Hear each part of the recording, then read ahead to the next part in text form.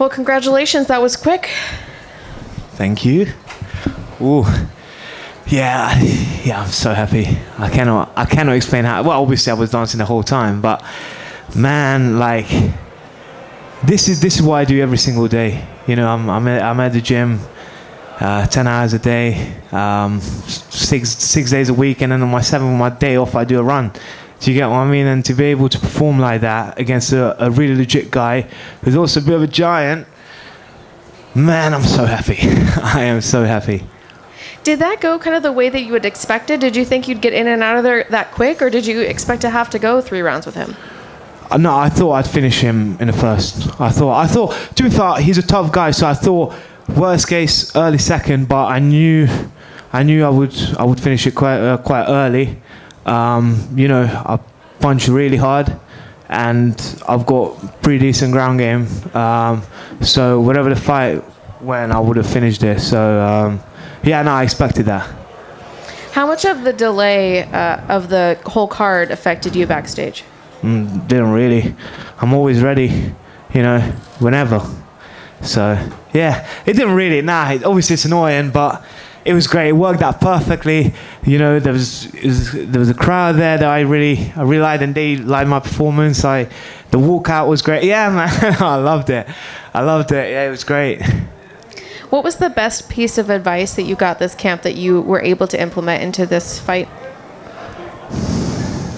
I'm not gonna say anything silly. Nothing. Listen, man, my team and my coaches at London Shoot, you know, they make me a better man every single day, and whatever they tell me, I'll just do it. So they give me advice every single day. You know, even if I'm wearing something, they don't like it, they give me advice, and I know they want the best for me. So I get advice from them every single day, and every single day is a pleasure. Like every single day that I spend with them is a pleasure, and yeah, I can't specifically point out one single advice. Well, I want to know what that silly thing is that made you. Oh, you don't want to know? I don't want to say it because I'm going to get cancelled. Oh, okay. So I'm always this close to getting cancelled. Literally, I'm walking on the line. All I need is a little breeze and I'll be cancelled. So I have to be, I have to be careful. So since you were you were able to get in and out of there pretty quickly. When do you want to get back in there? So I mean, you know, I had to miss out on that Charlie Ward fight, and that was very annoying. I feel like that's a fight that I kind of need to have, you know, and that would put me in that level of competition as well, for the title. So maybe Dublin, if not Dublin, fight after. I want to fight at the end of the year. I want to get 3 fights out this year, make some money, knock some people out. Happy days. What a comeback, huh? Thank you. The guys at MMA Junkie put a little pressure on you this week with a pretty lengthy feature. Can you talk a little bit about that, I guess, and do you feel pressure when something like that goes down for you, and it feels like other people are trying to push you to the next level? Yeah, I mean, firstly, big shout out to Abby. Like he smashed that video, and I really appreciate his support. Do you know, like they say, pressure make diamonds, and I thrive under pressure. You know, that's what I like to be. I love the lights. I love everything. So it wasn't really, you know, I feel like now people are understanding the level I'm on. You know, everyone, it's crazy to think that people are calling me. Someone said I'm like the best hidden, the best hidden secret talent in MMA, and another guy said I'm biggest prospect in MMA. And I feel like now people are seeing that, and it took me a lot of work. I've been fighting since I was like 1.5 years. I started with karate, and I've been fighting since I was a kid, and now it's kind of paying off. And I had a 2.5 year of injuries and all that, and now I'm finally here and performing and proving these people right who are supporting me. It's an absolute pleasure. Well, you said pressured there, but and maybe it was by accident. But have you felt that pressure because of the family name and because your dad and everything? Basically, your entire career of competing? Nah, not the family name. Obviously, it's a lot, but I'm doing everything for myself. You know, all that is just an extra. Do you get what I mean? But everything that I do it for myself. I do it for my team, and I do it for my family and friends. That's it. But mainly myself. So I don't really feel pressure like that. The only pressure I feel is what I put on myself, and I put on crazy pressure on myself every single day. Just so when it's time to perform, I'll be there performing. And then last one for me, if you continue on this trajectory, putting people away like you did tonight, continue sort of the rise toward stardom, I guess. Yeah. How much will you rely on somebody like MVP to kind of guide you through that and say, all right, man, this is what I sort of went through when I was in my first 10 fights and kind of growing and growing and growing?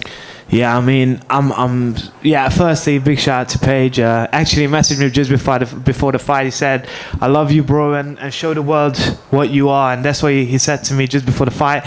But we got loads of celebrities, and obviously at the gym, we got guys like JJ as well, who's KSI. He's one of the most famous people on earth. And even he was like, show the world what you're made of. And the fact that these guys are there.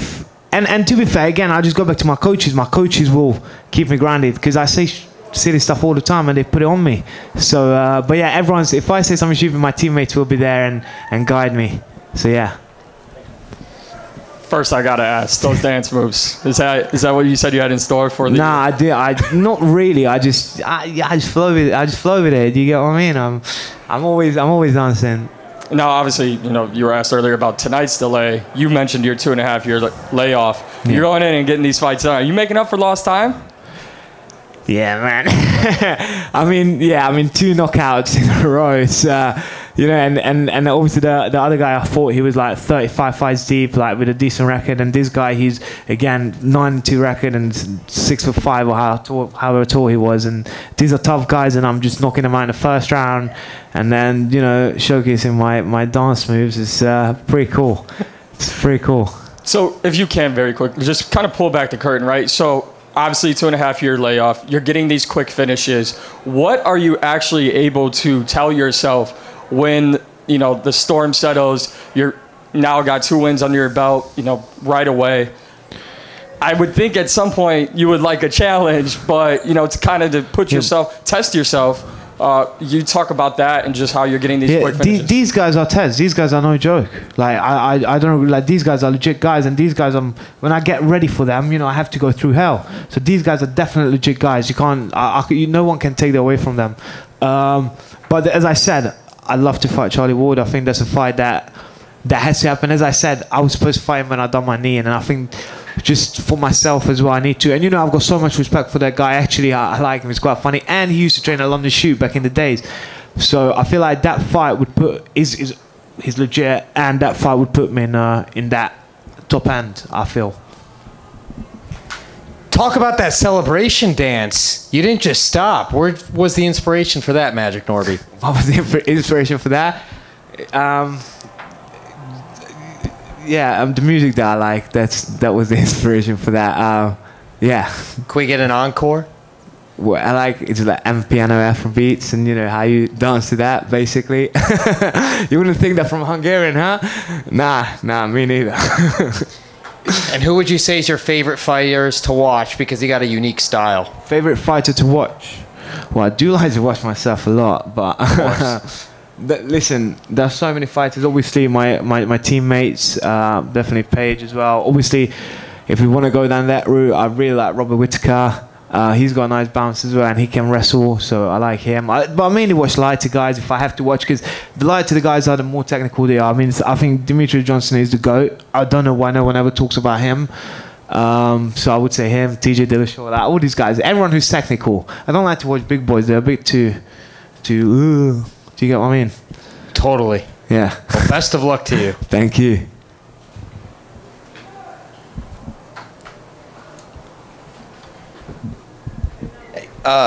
That straight right, or that overhand right, looked like it landed a couple times in the first 30 seconds. Was that a read you came into the fight with, or was that something that you just picked up on right away? Yeah, no, I just saw that he was open there. I was like, all right.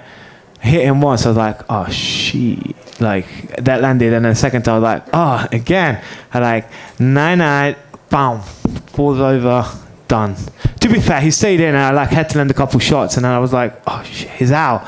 And I was like, yeah, that's it. That's now 2 fights in a row with that overhand right being the ending strike. Yeah. Is that becoming a signature move? Yeah, I carry a lot of power. I'm very lucky. I've got that. I've got a lot of power in my hands, and people need to be afraid of that. And I'm again, like, I'm so hard to get ready for, because I can wrestle, I can jits, and I've got crazy power in my hands. So whoever wants to fight me, they probably gonna shit their pants, because I'm a bit of a nightmare to get ready for. Thank you very much. Thank you.